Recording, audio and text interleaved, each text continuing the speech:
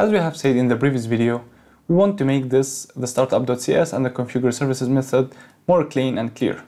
So we will move all these methods here and extension methods to the external class called ServiceExtensions, and within that we are going to put a set of extension methods.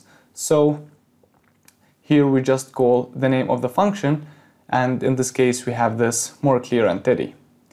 What extension methods is all about, it's basically a way to extend an existing object or extended class without dividing from it or deriving from it or even modify the original type. What we are going to extend in this case is the iService collection and add set of methods to simplify what you are seeing right now in front of you. So to get started with this, I will create a new folder and call it extensions. In the API,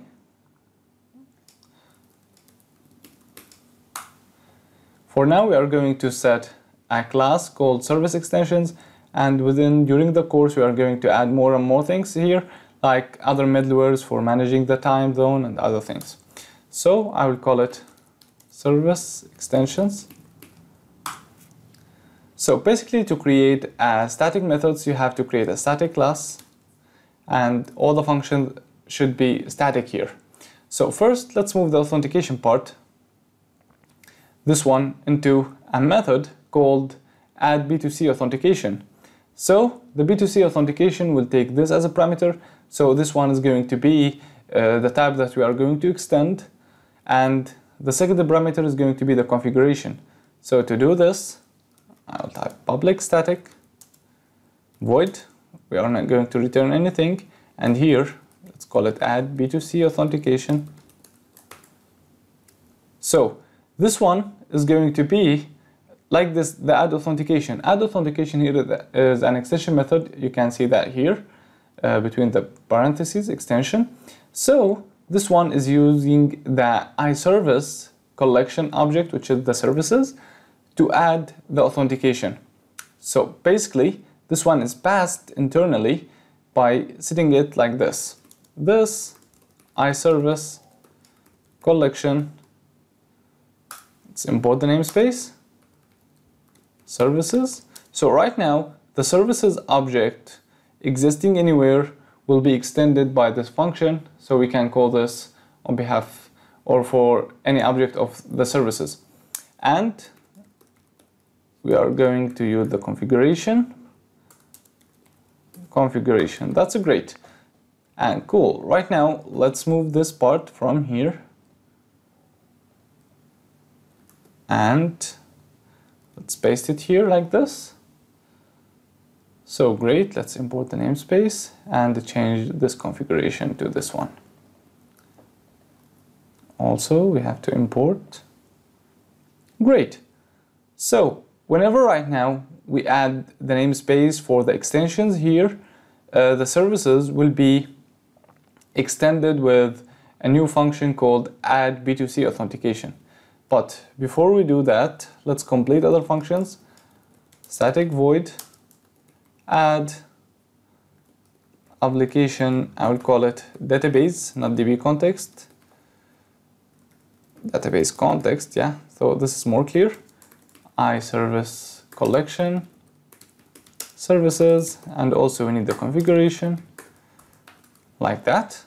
And let's bring all the stuff here of the database and paste it here. Let's bring this configuration, replace it with this one, import all the required namespaces here. Great. At the end, I will create a function called configure course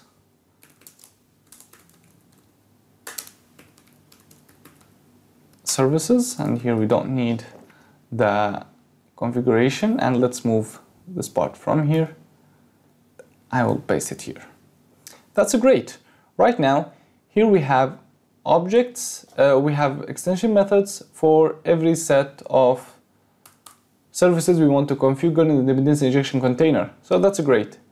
In the next videos, we'll create the repository, the services, all the stuff we're going to be put here in this separated class, And right now for the startup, you can say services.add B2C authentication. So as you see, if we import right now the library TicketsBasket.api.extensions, as soon as you import the namespace, you can see that the function has been found and it should take configuration as a parameter. And the first parameter, which is the iService collection, is basically this one. So using this keyword in this case, make the extended object the first parameter. And here we pass the configuration. The second one is add database, application database context, also the configuration. And also we have the configure course.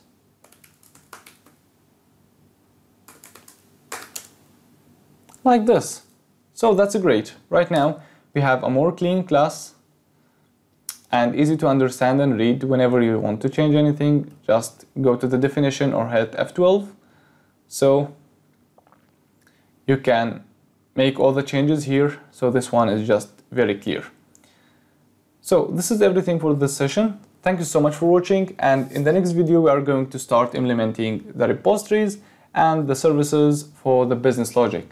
So thank you so much for watching, and don't forget to hit the subscribe button to stay updated with everything new. Thank you.